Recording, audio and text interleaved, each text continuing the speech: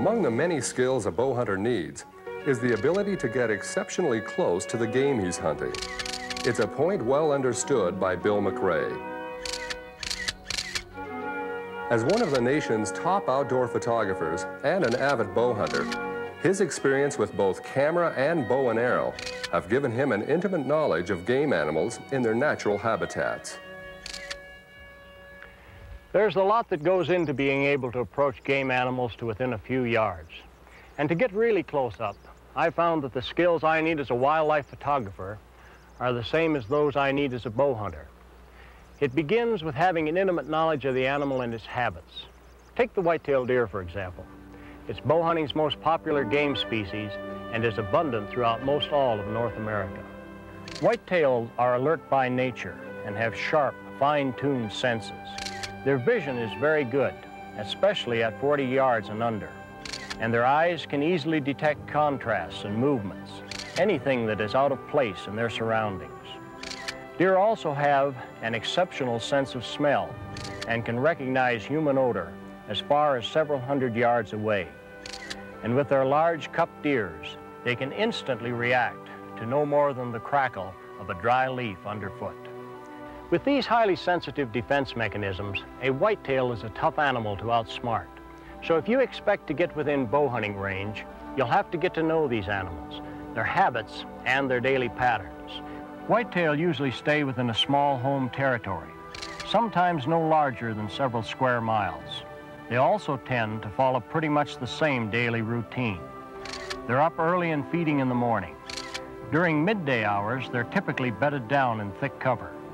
And only in the late afternoon do they move again, returning to their feeding areas.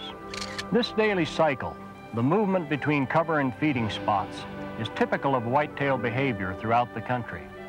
But to find deer where you hunt, you'll have to become familiar with what they're eating in your area. Once you've found a concentration of deer feeding in a particular area, you'll want to pinpoint their travel routes and other areas they frequent.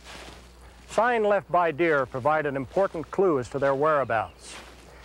For instance, a well-used game trail with fresh hoof prints and droppings is a sure indication that deer are moving through the area. Pay particular attention to where trails open up into feeding areas or where two trails intersect. You'll likely be hunting during the rut, and at this time of year, bucks leave telltale signs that you should be on the lookout for. A scrape, for example, is a pawed-out spot on the ground where a buck has urinated to mark his territory. During the rut, bucks also leave rubs on small trees and shrubs for the same reason.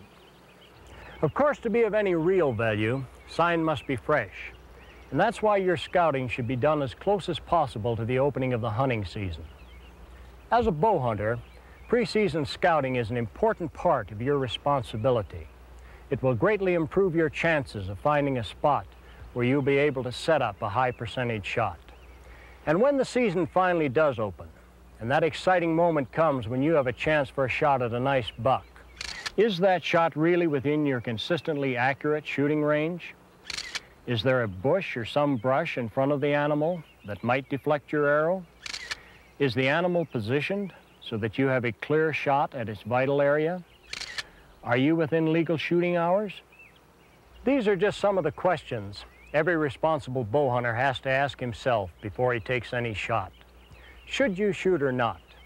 It's a decision no one else can make for you. Just keep in mind that out here, the only thing you have to answer to is your own conscience.